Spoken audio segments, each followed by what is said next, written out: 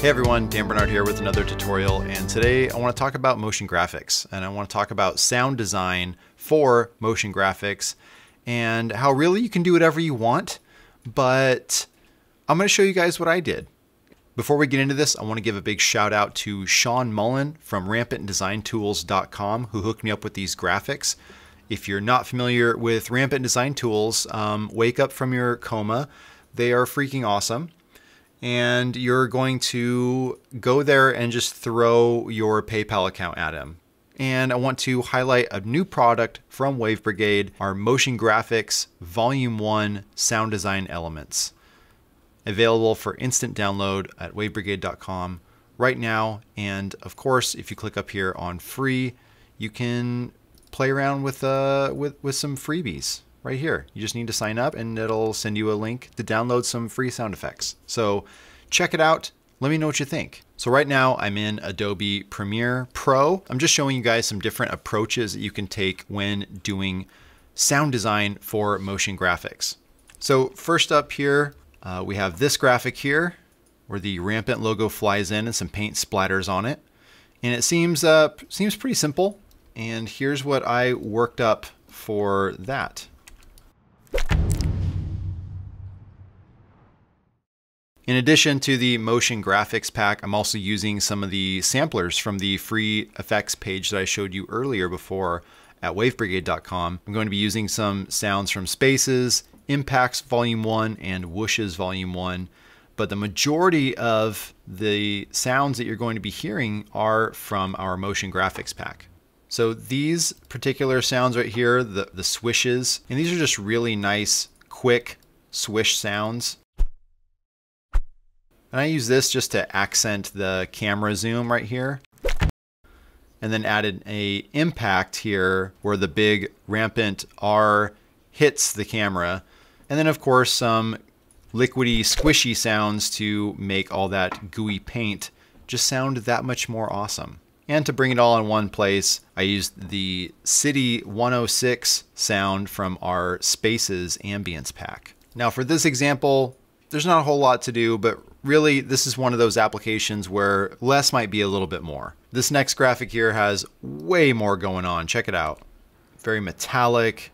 It's very industrial, lots of hot and cool colors going on. Really neat stuff. So here's what I came up with in terms of sound design for this particular motion graphic. Let's check it out.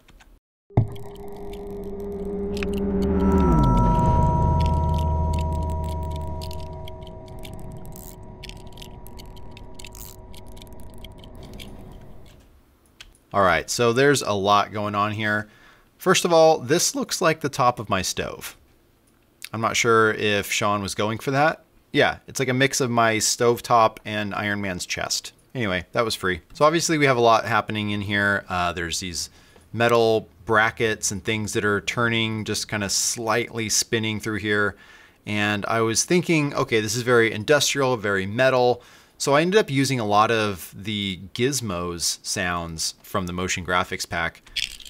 And these are just really cool little clicks, clunks, slides, all happening in one space here. And I thought that would just really accent maybe what's going on behind these gears, maybe behind this plate. There's all this machinery moving to make this big wheel thing turn behind the Rampant logo. I also added in some of these creak sounds,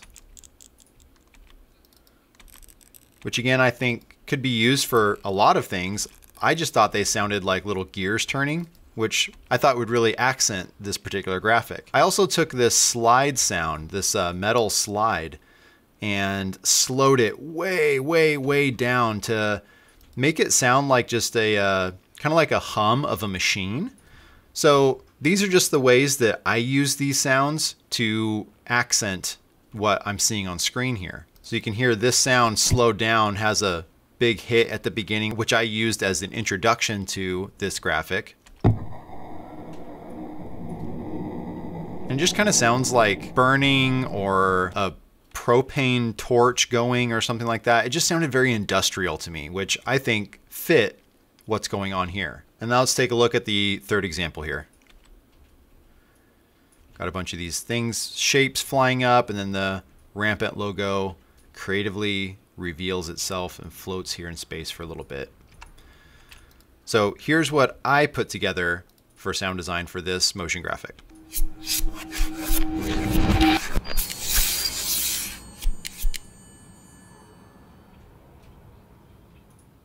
Okay, so again, a lot going on here.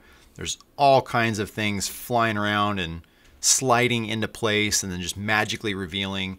So this took a lot longer than these previous two, but there's a lot more going on. So I used a lot of these slips and slides sounds to accent all the little pieces moving in this big cube that are revealing the Rampant logo in the background here. And really that's just a bunch of these sounds layered in.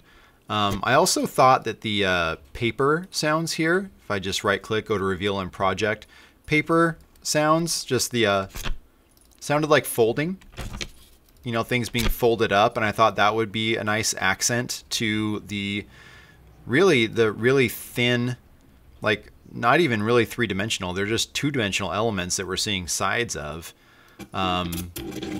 Slip and slide into place, and they kind of have a thick plasticky kind of feel. So I just thought, what do I have in this library that would accent what I'm seeing on screen best? And that's really the key element to doing good sound design for motion graphics, is finding the appropriate sounds to fit what you're seeing on the screen, not just in terms of motion, but also texture.